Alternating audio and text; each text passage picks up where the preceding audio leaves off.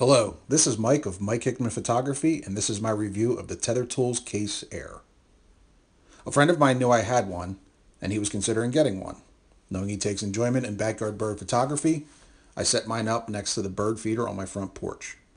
My gear that I used is the Canon 6D, paired with the Sigma 70-200 f2.8 EX APO DG OS HSM.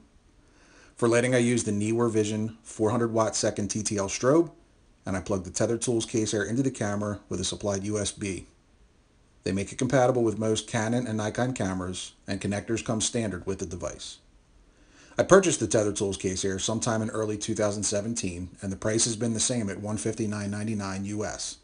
According to the product specs, the device connects to phone, tablet, or computer, has a wireless range of 150 feet, connects via ad hoc or wireless network, compose image with live view and tap to focus, control creative zones such as aperture, shutter, and ISO, pinch to zoom to check critical focus, bracketing, bulb timer, and focus stacking, advanced time-lapse shooting, capture video, control settings, and monitor, has a built-in mounting option for hot shoe or secure with lanyard, and its size is 2.64 inches by 1.6 inches by 0.55 inches. Images can be downloaded to your mobile device for on-the-go editing and sharing. The Case Remote app can also utilize Live View, displaying a full-screen preview image, and includes a pinch-to-zoom feature to check critical focus after capture. The CaseAir expected battery life is approximately 6 to 9 hours. One feature I personally enjoy is RAW and JPEG capture with auto download and RAW download ignore, a feature I have used when working with models that I want to be able to view the photos on location without everyone having to crowd around the back of the camera's small screen.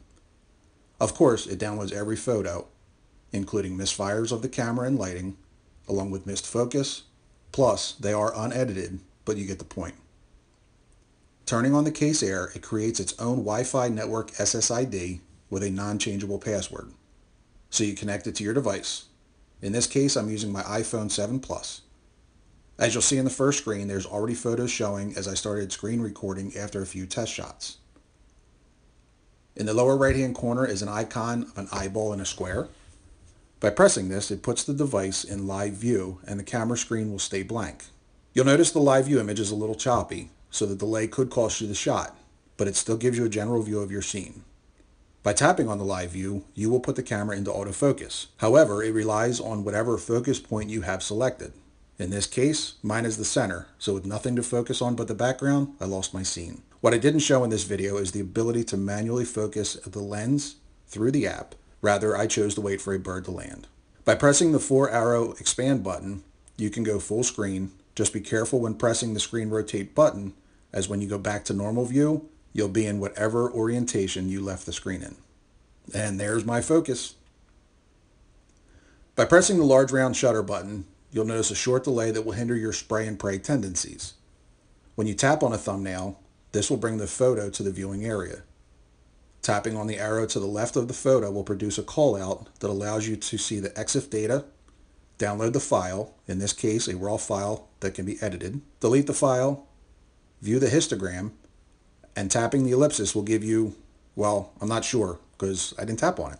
Also, tapping the M in the top left corner will give you individual controls over camera settings. At this point, I walked away from my hide, which was just inside my front door, to see how far I could get.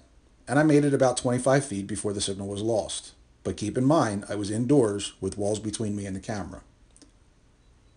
Once disconnected, you will have to go back into your settings and choose the CaseAir's SSID and reconnect to it.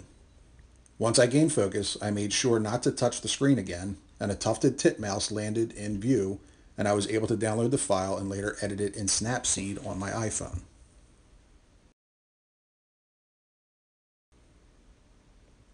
By tapping the ellipsis in the top right corner, this gives you a slide out where default is selected.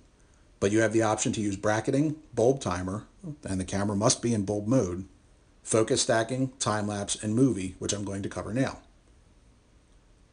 You'll need to adjust your settings for video, but once you're ready, pressing the red record button will start recording.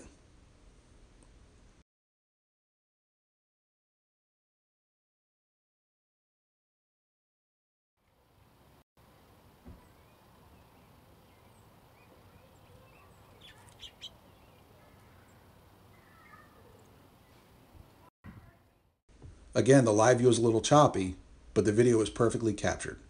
This video was shot at 1080p at 30 frames per second and is 80 megabytes in size. Going back to default, I then tapped the albums at the bottom of the screen that show the current RAW files and video that was captured. I downloaded the 20-second video that took about 39 seconds. By tapping Settings, you're presented with choices like RAW Download Ignore and Auto Download, which are great options to avoid chimping. The overlay is good, as it will show you what is in focus. All in all, I think this is a good tool to have. Do I use it all the time? No, but when I can't be near the camera or I need to view the images on a larger screen, it sure comes in handy. Happy shooting.